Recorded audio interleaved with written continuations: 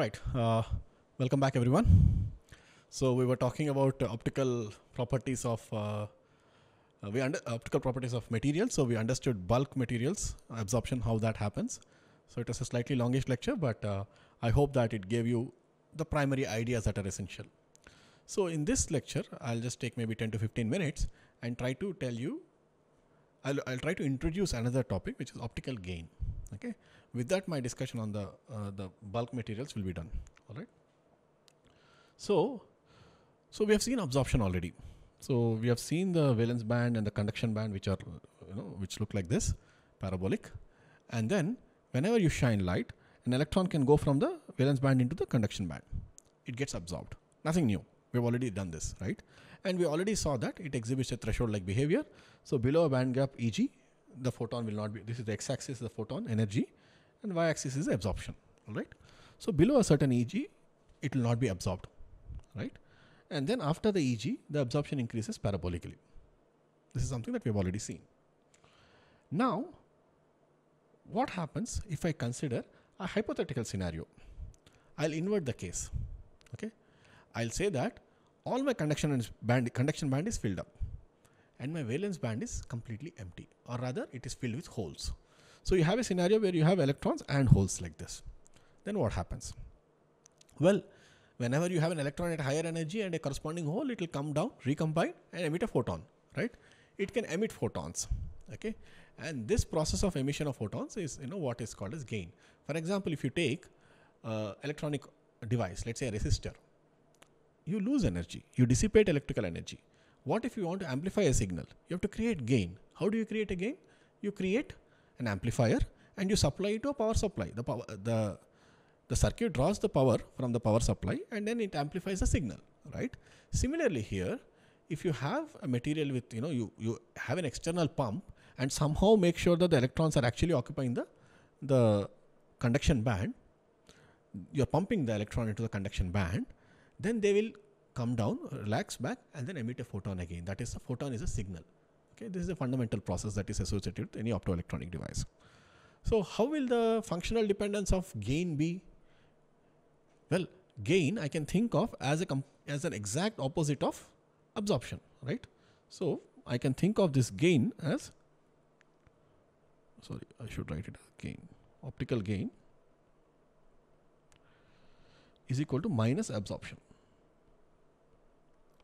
So whatever parabolic dependence I have for absorption, I'm showing you like this. In principle, if you have an ideal scenario, hypothetical scenario, wherein the conduction band is completely full and the valence band is empty, then I should have a perfect gain which is exactly opposite. So minus H cross nu minus Eg. So essentially minus absorption means gain. That's what we talked about even in the case of Lorentz model, where you had n equal to, the complex refractive index is n plus Ik, right? K is the absorption coefficient. Where the K is minus means it's gain. That's what we said. Okay. So that's what happens here. So effectively, if you have a gain or absorption coefficient to be negative, what happens to your signal? Let's say you have a wave, okay, which is propagating in some medium. If you look at the amplitude of the wave as it propagates, if you have a loss and that loss is significant, then amplitude will reduce over distance. That is absorption process. The absorption coefficient captures the envelope of that. Whereas if you have gain, well, that means absorption is negative, then what happens is your amplitude will keep growing over time. That's why we call it gain, right? So that gain has to be negative absorption here, like this. So now, is it possible really to have this scenario wherein, the absorption, the conduction band is completely filled with electrons and valence band is completely empty? Well, in reality, it's not going to happen. Okay. So what is going to happen is you're going to have a realistic scenario, something like this. Okay. Let's say this is basically an intuitive picture I'm trying to give you. Okay. So you have the conduction band having some electrons, okay, and I have the valence band having some holes. Now I'm actually considering, let's say I didn't dope a semiconductor, I didn't do an n-type doping. If I do an n-type doping, I'll get something like this. Okay, I'll have an electron conduction band filled with some electrons and valence band completely, a valence band having some holes. But then here I'm not doing that. I just took an intrinsic semiconductor and I just pumped it. Okay, pumping means I use a very high energy source. For example, this band gap, if it is like say 1.42 eV gallium arsenide, instead of 1.42 eV, I let's say pump with 2 eV photons.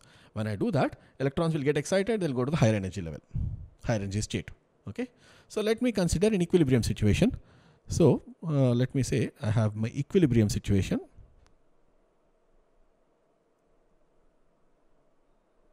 What happens in equilibrium? Let's say I'm considering okay, let's do silicon, easier numbers.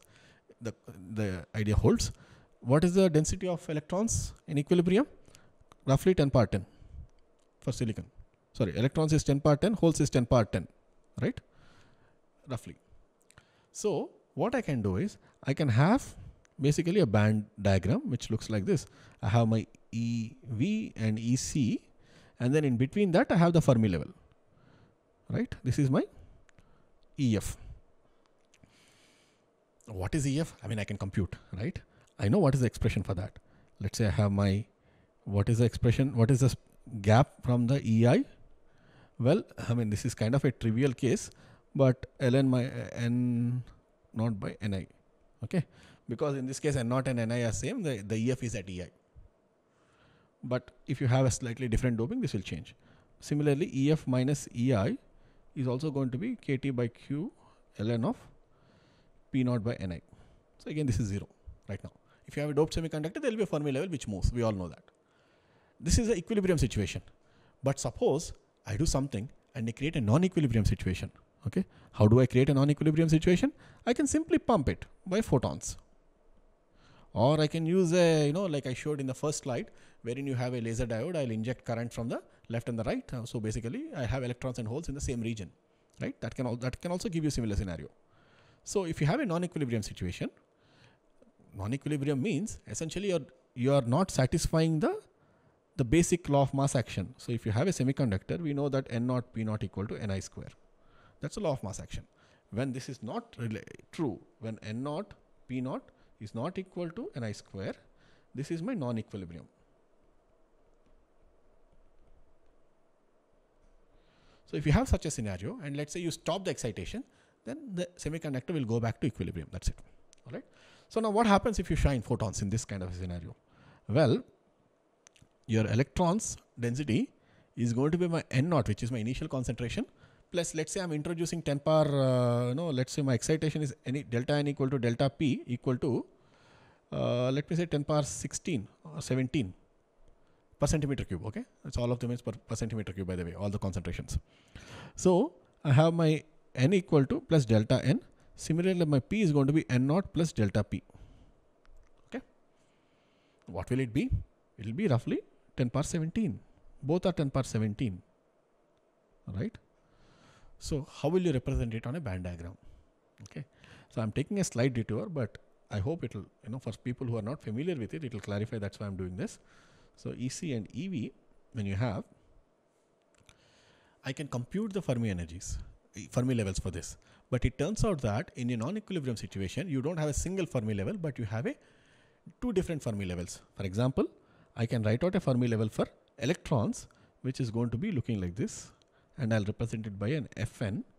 And I can write out a Fermi level for the holes, which I can represent as Fp.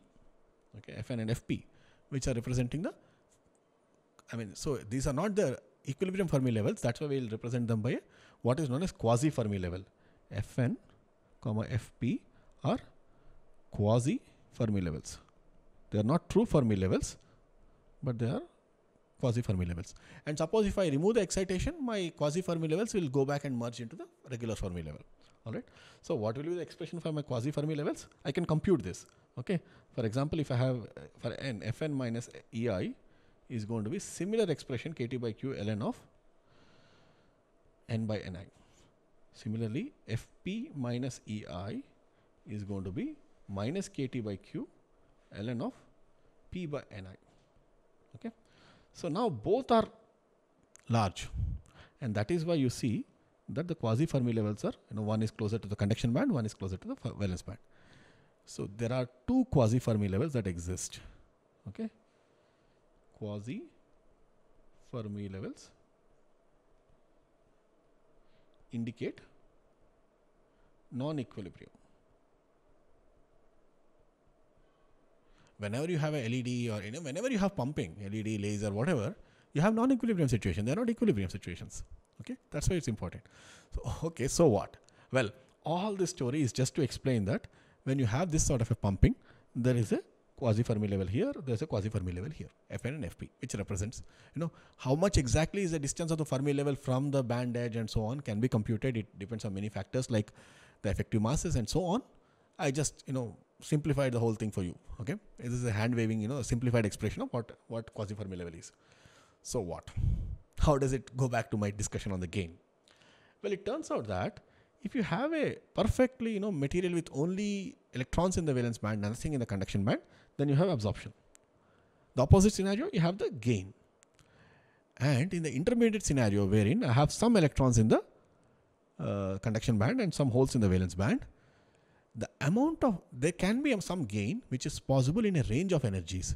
So this represents my gain. So you can have a scenario where there exists a gain from the band gap to Fn minus Fp. Fn minus Fp is it captures the amount of pumping that you're doing. So if you Fn minus Fp is large, implies strongly out of equilibrium.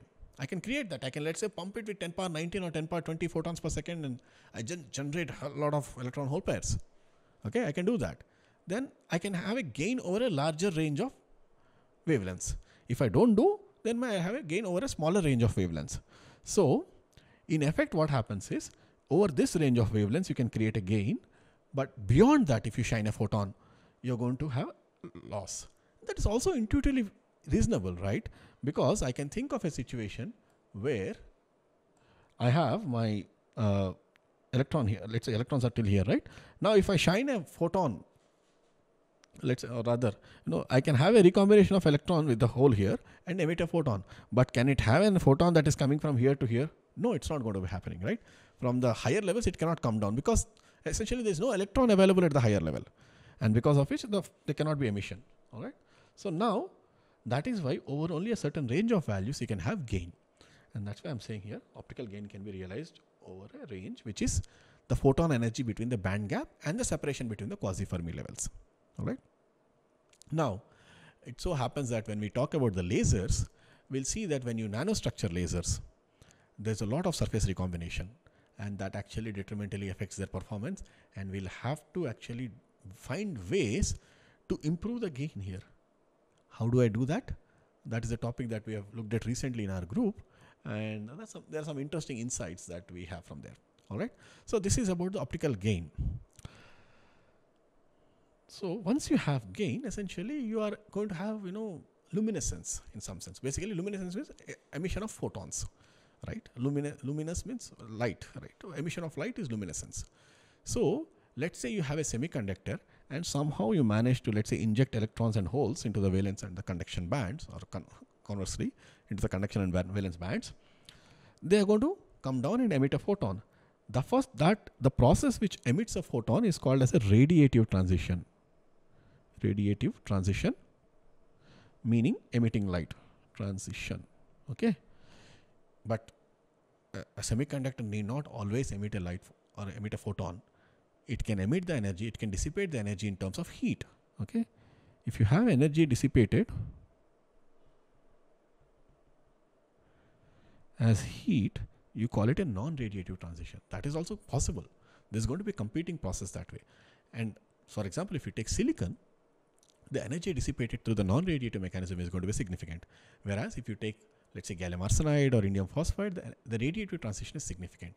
That's why whenever you have any light emitting device, let's say LED or laser and so on, you'll use direct bandgap semiconductors which have a higher radiative decay is more than the non-radiative decay.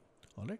So if you have such a thing, what you will see is that you will have, let's say you take the material, it has this absorption which is more or less parabolic with some small excitonic effect, and there is this emission that's happening. Absorption that's happening. Now once it absorbs, the electrons can actually react to the band edge and give you a photon at the band edge. And that is what you're seeing here. You see, if you pump it, you have a lot of photons that are coming in. And since this, the way the electrons and holes are injected is by light, we call it photoluminescence. The PL, photoluminescence. Photoluminescence. Okay, we call it PL. So this is a very nice way of actually figuring out. If you and then if you actually inject the electrons and holes using current, we call it electroluminescence, and that is what is shown. Essentially similar trend you can see, but now there is no absorption peak, just that inject current, and then there is some amount of current, 1 milliampere of current you are driving into this diode, and then you are getting emission. All right, at that in that wavelength. Okay, so LED does this. No, you inject current and it's emitting light at that frequency. Okay, and then the reason I just mentioned this is it brings me back to the original motivation. Why are low dimensional systems important, right? They are important because you can tailor these things. These peaks now you see, these are essentially the electroluminescence or photoluminescence. Okay, I think this must be photoluminescence in this case. So when you have these peaks which are photoluminescence, and why are they shifting? The reason they are shifting is because the band gaps are changing. Okay, and that's why they give you light at different colors like this. And that is why, since you have that fine control on the light emission properties, these are very, very critical. All right. So in the week 4, you'll actually see about plasmonic structures. There also you can actually do some amount of tuning of resonances and things like that, but not on this fine scale. They have some other advantages, but nothing beats semiconductors when you look at light emission. The quantum dots and all are amazing in terms of controlling light emission. All right. So yeah, this brings me back to the motivation. I hope I have convinced you that this is a very important area that you need to understand. So in the next couple of lectures, I'll talk about quantum confinement. So some of you might have already studied it, then the particle in a box problem. So we'll introduce that. And once I do that, I will actually derive what are known as selection rules, and then apply it to, let's say, how absorption spectrum looks like in a 2D material and 1D material. Okay, that will be the essential plan for this rest of the week. All right. So I hope that you found it interesting, and let me know if you have any questions. Any questions from live audience? All right. Okay then. Thank you so much. We'll meet you in the next lecture. Bye.